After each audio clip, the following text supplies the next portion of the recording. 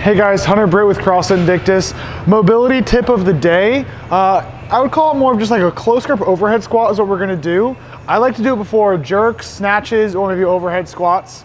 So I start off with, I never really go heavy, 45 pounds, 95 pounds, somewhere in that range. And you just go with what you can control the entire time, but is enough weight to kind of push you back and hold you in a good position. So stretching our shoulders, trying to open up our T-spine a little bit. And then every rep, just go down as low as you can. It might not be all the way down to parallel, but that's okay for the purpose of what we're trying to do.